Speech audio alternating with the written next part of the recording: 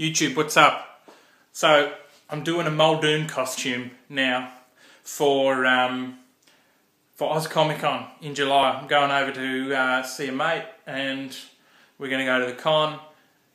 He reckons these days you got to do a costume at cons. It's become so popular that you feel out of place if you've not got one, or you feel like you're missing out if you've not got one. I love Muldoon. He's the ultimate male, and so I thought I'll do one. You might have seen my vid the other day. I got a shirt from a costume place that shut down. I just got some more bits today. I'm going to put it on. Tell me what you think. It's getting there. It's getting there. Check it, tube. Look at this shit. Got my shorts, right? My Muldoon shorts. In a proper short. Got a shirt. I just got a belt on here. This is just a belt, whatever. I lost a bit of weight recently, and this is a bit big. I've just put it on for summer. I've got to have a brown belt with a gold buckle. Now, I've got to get this stitched up on one side. That's how Muldoon wears it. It's sort of a slouch thing. He has it done up with a press stud. I'm not sure how I'm going to get it up there, but I'll do it. And then he's got to have a vest over the top. This shit has got to come off. These little things. I got this is from the costume shop. Look at that. I'll get my gun. My gun's not quite big enough. This is the best I can do at the moment. I don't know what I'm going to do.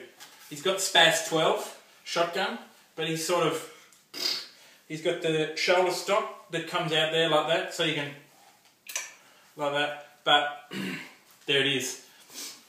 Muldoon cosplaying. Yeah, like I said, see if I get that like that. That's Muldoon. I don't know what I'm going to do, whether I'm going to shave off, because he doesn't have a beard, or whether I'll go like, you know, Muldoon survived the velociraptor attack and he's been living on Isla Blah, you know, taking care of business on the island. But it's coming along.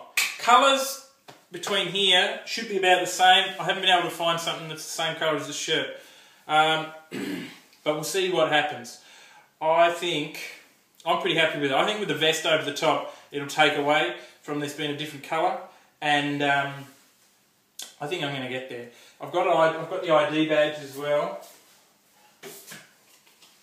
There's that to stick on there.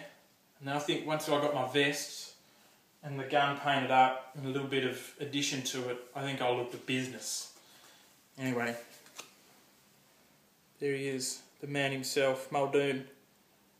Check you on the next vid, tube.